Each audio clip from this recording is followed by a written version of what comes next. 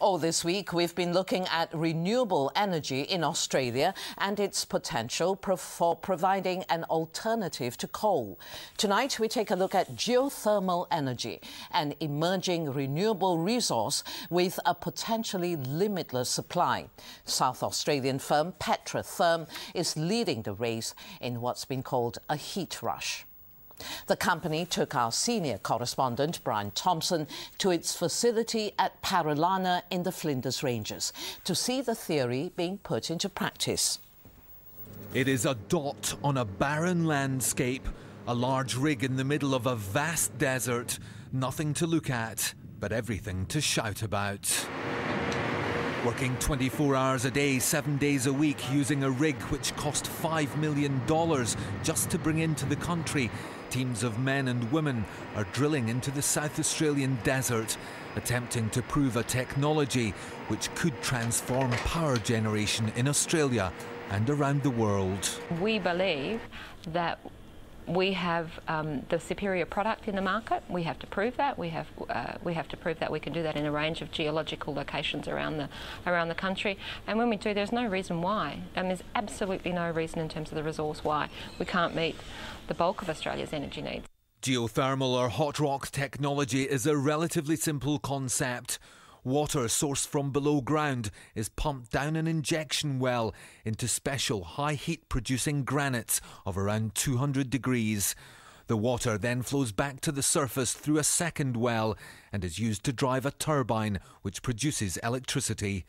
The water is then reused, the entire process leaving no environmental legacy for future generations.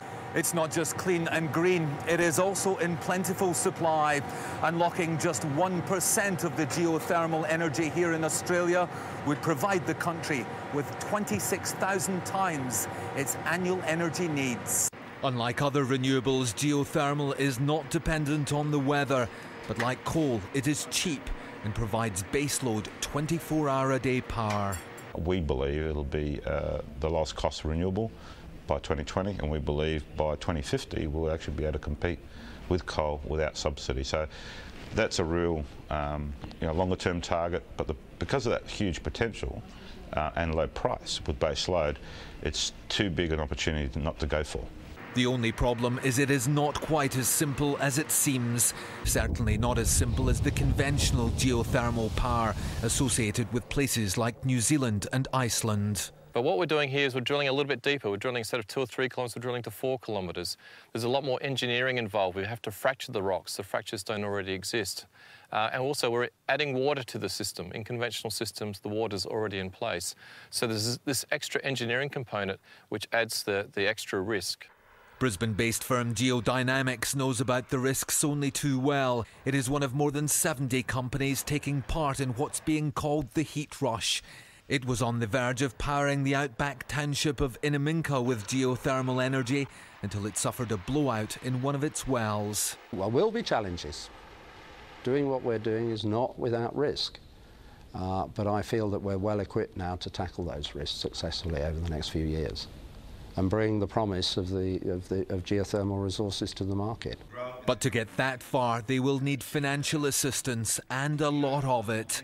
Just 2 weeks ago, the federal government gave both Petratherm and Geodynamics new multi-million-dollar grants to assist them to produce electricity in a commercial quantity. If and when they do that, more money will be needed to get the power from the South Australian desert to the electricity grid. But from then on, the costs are minimal and the hopes are high. If we can make it work here, and we're one of the easiest places to make it work based on our geology, this can become a secure, emissions-free renewable energy supply for places that don't have indigenous energy supplies, like Japan or Boston, where they're remote from oil and they may not actually have other energy supplies easily attainable.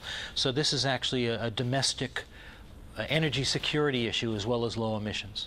Which is why countries around the world are closely watching what is happening here in the Australian outback. In South Australia, Brian Thompson, World News Australia. And you can find more on renewable energy in a special feature on our website, where we'll be tracking all the issues leading up to the Copenhagen Climate Change Summit. That's sbs.com.au.